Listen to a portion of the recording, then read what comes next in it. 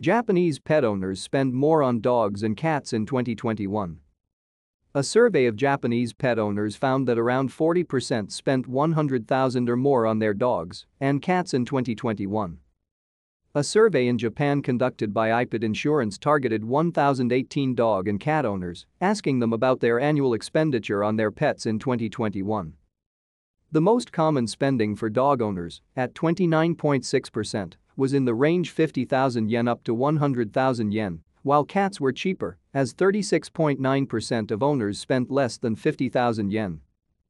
The percentage of those who stated that they spent more than 100,000 yen over the year increased by 4.3 points from the previous year to account for 40% of the total. Pet owners were also asked what they felt had been a large expenditure related to their pet last year, and the top responses were treatment for illness or injury, vaccinations and health checks, and food and snacks.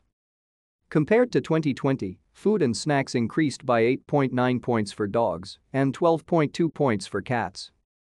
This seems to indicate that owners, having had to spend more time at home due to the pandemic, have been overfeeding their pets, possibly leading to weight gain. To stay up to date with latest top stories, make sure to subscribe to this YouTube channel by clicking the button above this video. The service that both cat and dog owners most wanted to try in the future was online health checker consultation. Lifestyle changes caused by the pandemic have meant people are spending more time with their pets, and so they are taking more of an interest in their pets' health and physical condition.